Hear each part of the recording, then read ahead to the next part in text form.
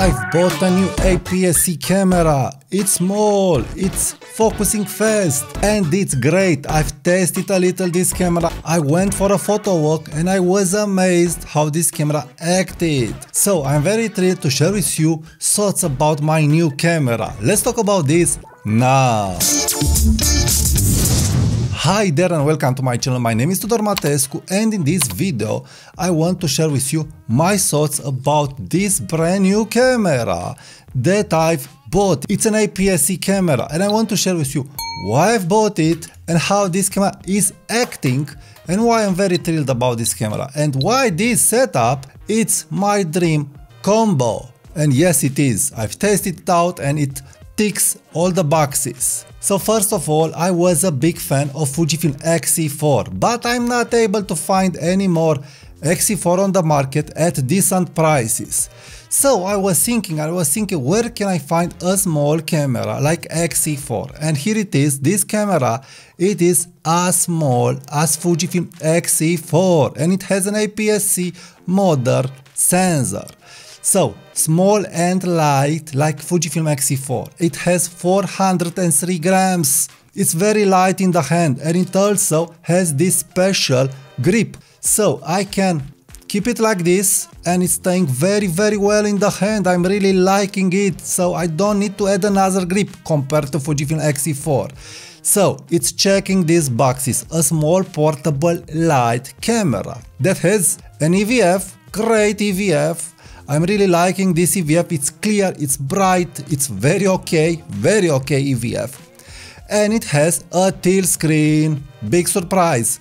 I always wanted a tilt screen for a light street photography camera. My dream camera till now was Lumix GX9, but that camera it's old and the Micro Four Thirds manufacturers aren't making any progress regarding the noise in low light in night photography for those cameras, and also they aren't producing any new small cameras, just big cameras. So anyway, I am tired of waiting and this is why I've chose this camera, because it has an APS-C sensor capable of doing night street photography, low light street photography. So a huge point here. Next, this camera has enough dials and buttons to be customized as you want. So I was managed to customize it and I'm just taking it out and shooting, just pressing the button using the tilt screen. Again, this tilt screen is great, and compared to Fujifilm X-4, you will not flip the screen. The sensor of this camera, it's working great. It's not flipping the screen when you will raise the screen, so you can also vlog and record with this camera. It's crazy and it's a very good camera. So it doesn't have that bug that annoyed me. Yes, it doesn't have the Fujifilm film simulations, but I'm a black and white shooter and I can always get the film simulations in RAW files using Cobalt profiles. So I was going out with this camera and I was amazed how light it's. This camera in my bag, as light as a Micro Four Thirds camera, as light as Fujifilm X-4, and I was tilting the screen, no flip screen, no swivel screen, not that annoying screen. Because why I bought this camera? I wanted a camera that will not make me think. In general, I'm going out not in a good mood. I'm not motivated to take pictures. I'm creating my motivation by getting the camera out from my camera bag. And this is why I use a camera bag and not a backpack, because I want to access my camera easy. So I'm doing all these little things to keep me motivated, to keep my hobby going. So this is why it was important to have a small camera that will not make me think. And when I'm on the streets and I'm not in the mood for taking pictures, a tilt screen is helping a lot. I'm just getting the small camera out of my bag, I'm starting to take pictures and I'm starting to get the mood going. So this stuff is very important for me because I must motivate myself, and a camera like this, it's making me want to take pictures because I'm getting it out, I am starting to take pictures, I'm starting to see the results, I'm starting to like it, and I'm getting in the mood. And I'm starting to shoot using the EVF or using the teal screen, and I'm a big fan again of the teal screen, and in our days it's very hard to find a camera with a teal screen because I'm really liking that angle from down, and you don't disturb the subject. This is another situation, another talk, it doesn't matter, but the teal screen, it's a big help. So huge point for this small APS-C camera. Next, another thing that I don't have on Olympus OMD EM10 Mark IV is the auto ISO. I had that option on Fujifilm X-T4, of course. I had it on GX9, but it's not on Olympus OMD EM10 Mark IV. But this camera has it. So this camera has auto ISO with minimum shutter speed. Great, again, for those moments when you don't want to think about settings. So great stuff here. Next, this camera also has a flash. It has a flash built in. Fujifilm X-T4 doesn't have a flash built in. GX9 has a flash, OMD EM10 Mark IV has a flash, but other cameras don't have a flash built in. And having a flash built in on you, again, it's a good thing. It's a good thing. A camera that can shoot in any conditions, lighting conditions. And I will not talk yet about the lenses. Whoa, we will see the lenses immediately. So, flash, teal screen, great viewfinder, light, it's so light. I really must add the grip or a laser case because yes, it's short and light, and it's no problem for me. Again, it's a hobby camera, a camera that I am liking to take with me, and this guy, it's not killing me regarding weight and size. So this is why, again, I'm a big fan of small cameras with teal screen, but especially with a great sensor, at least APS-C sensor. So all it's working great, but now we are getting to the next advantage, that it's a big advantage, the lenses. I recently saw a video by Arthur that was sponsored by Sony, and he was explaining why he's shooting APS-C Sony cameras. And at that moment I was realizing I already have the lenses for this camera. I already have the lenses. And I didn't realize at that moment that personally I can use Sony APS-C because this guy, it's a Sony APS-C camera. And by the way, I have a special newsletter dedicated to the passionate photographers. So if you want to learn more about photography tips, tricks, and all kinds of useful information for free, please subscribe to my newsletter, link in the comments and description. It's Sony A6400 and I can use my full frame lenses and APS-C lenses, because I have some, on this small camera. So this means I get a new system. I get a new photographical and videographical system with just one body. Crazy advantage here. I didn't realize till now how big advantage is this E-mount regarding APS-C and full frame. I was thinking like others that adapting full frame lenses to APS-C lenses, it's not something that you want and so on. No, it's a great advantage. The images that I've got from this lens, 28mm f2, and I will get immediately why this lens convinced me to buy this camera, are great. Great image quality, great sharpness, great AF, all is great. Great subject to background separation when you want that. So I bought this camera because of this lens. And why? This is a 28mm f2 on a full frame. But I've realized that in fact on the Sony APS-C system, this is 42mm f2. Ta-da! This means a 40mm light, small, bright, with bright aperture, light again, with AF, because again it's important with AF. I don't want to manual focus a 40mm lens for a kit like this. I can use a manual focus lens again I can use it when I want it and when I'm in the mood.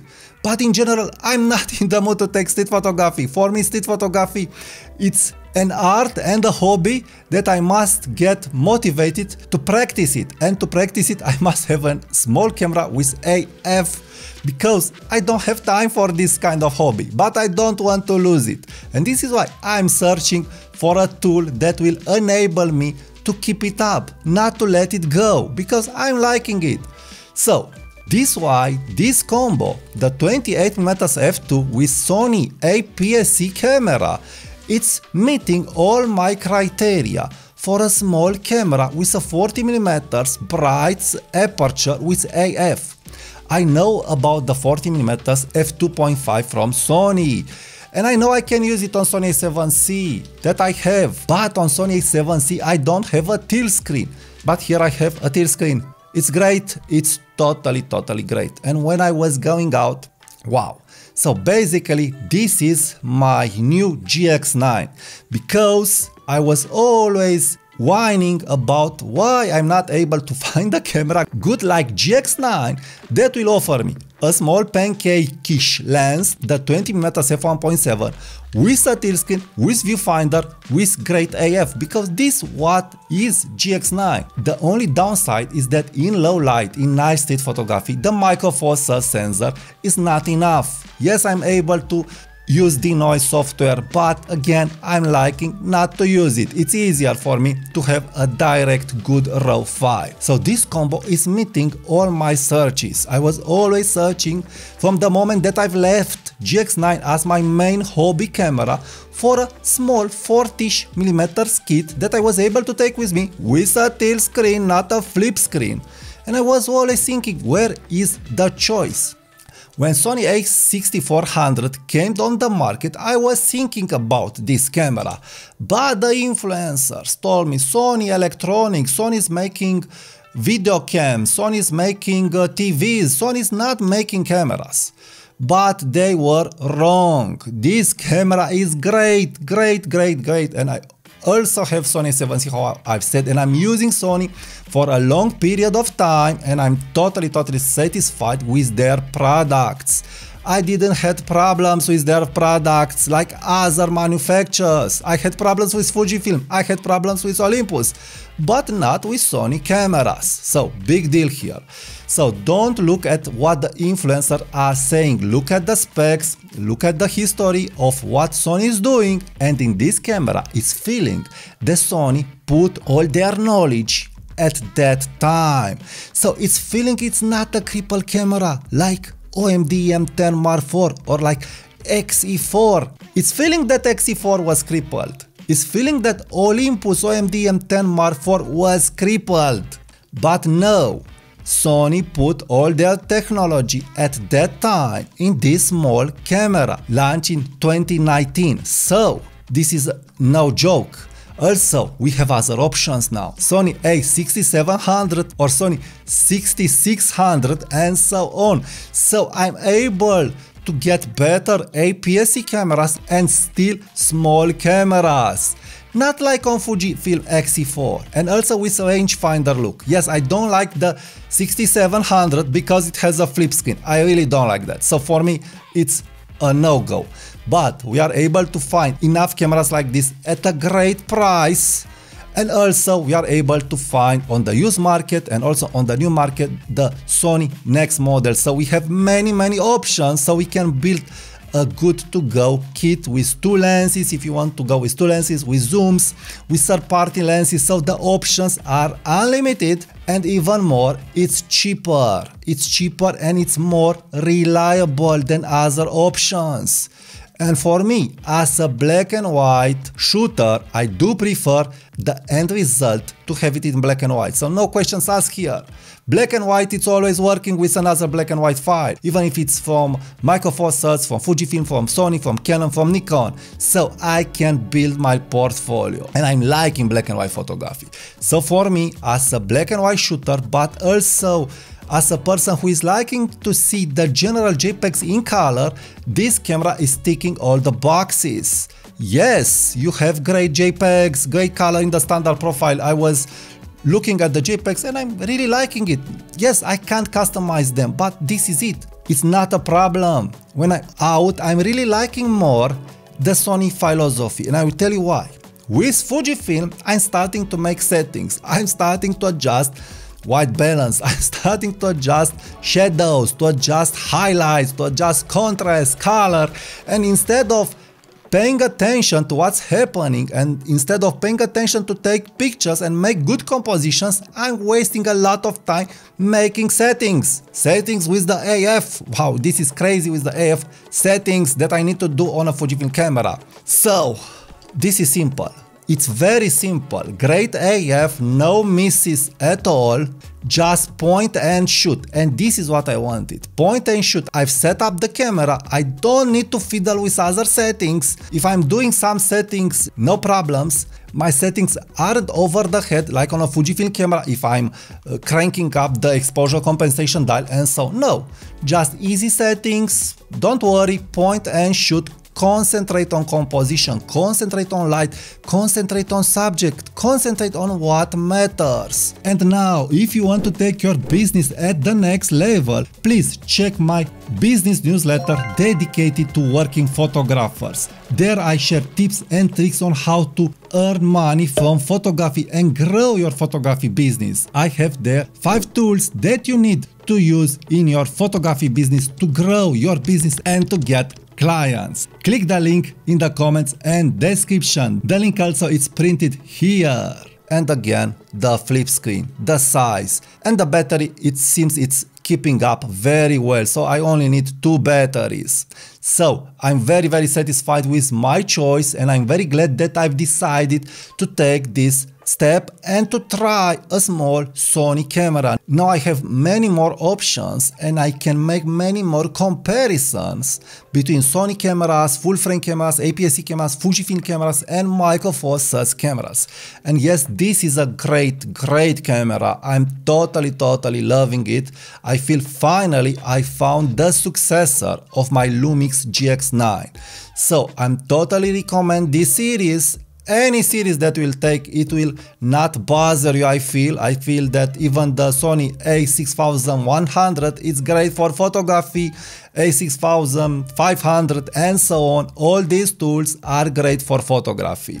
I'm not bothered by the fact that I don't have IBIS for street photography. I don't want IBIS. And when I've bought this camera, I've decided to also buy the small kit lens, because it will help me do some B-rolls, because it has great video specs, slow motion specs, and this, it's so small, it has optical image stabilization. It's like Lumix GX9 small kit, and I'll be able to test it out. I also have a rocker here and a zoom ring here, and it's working great.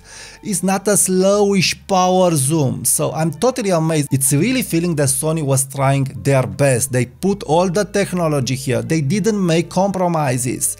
So I'm really liking this. I am sick and tired of photographical companies, of making compromises with small cameras. Leica doesn't do this, and it seems Sony also doesn't do this. Also Lumix didn't do this. So I'm totally okay with those companies.